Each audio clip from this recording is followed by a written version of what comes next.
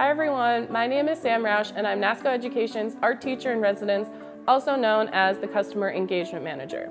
Today, I wanted to show you one of my favorite products from my classroom, Tempera paint sticks.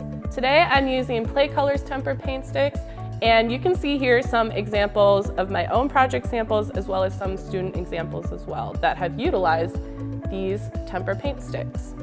They are a quick drying paint stick that don't require water or brushes, which means low mess and easy cleanup. They apply smoothly and dry a little bit glossy. The colors are very bold and look like a painting at the end, even though they're more of a drawing tool. These work best on heavy drawing paper or mixed media paper because of their thick application.